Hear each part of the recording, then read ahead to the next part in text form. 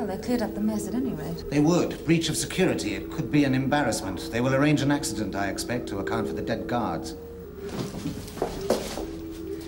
It worked. They think those corpses were us. Well, why not? This was just a robbery that didn't come off. They have no idea who we were. Nothing was stolen. Besides, the guards that jumped us down here weren't their men anyway. Those men weren't Xerox security guards? The uniforms were perfect, but the guns were not standard issue.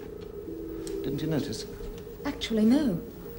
Someone else is using Keeler to get to us. It's the only logical explanation. So let's check him out, him and that ship of his. We'll go out through the conveyor tunnel. It leads directly to the spaceport. That just leaves the problem of getting on board the Space Princess. As long as it's still loading, that's no problem.